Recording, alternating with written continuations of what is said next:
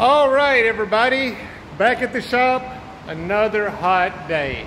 But today was the day of plumbing, installing, mounting, and all the above. So let me show you what we got done, or I got done. These father and son pressure washers are done. I had to do a modification because of the weight on the top. It wanted to flip over, so I put another little kickstand. And that is this little piece right here. This comes on it already. But I added this to give it a little bit more support so it don't flip over. But now it's very stable, it ain't going nowhere. They can pull on the hose from the reel and it won't flip over, it's good to go. System number 2, bam, check that out. This is the skids that I built. They are very small, very compact, and done.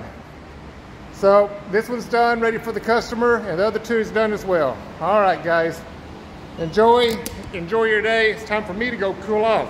Catch you later.